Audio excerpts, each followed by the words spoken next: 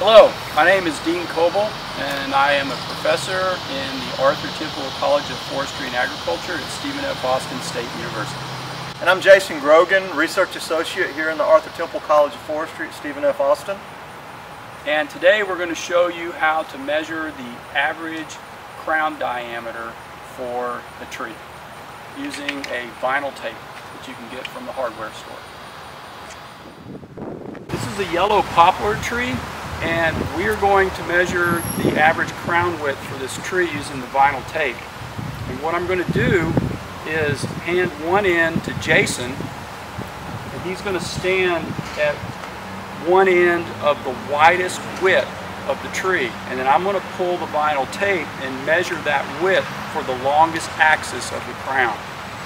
And then once we've determined that distance, we're going to turn 90 degrees from that and measure that distance. And then we will add those two distances together and divide by 2 to get the average crown diameter.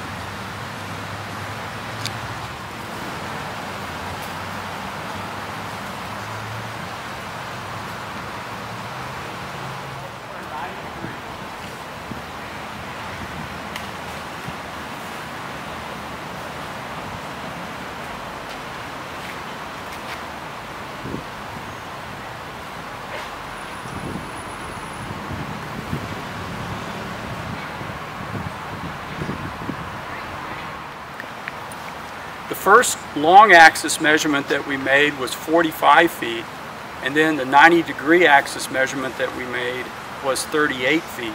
And so to get the average crown width or crown diameter, we just add 45 plus 38 and divide by 2. So you can do that in your head, or you can do that. I'm just using a smartphone here. And so the average crown width that we have for this tree is 41.5 feet.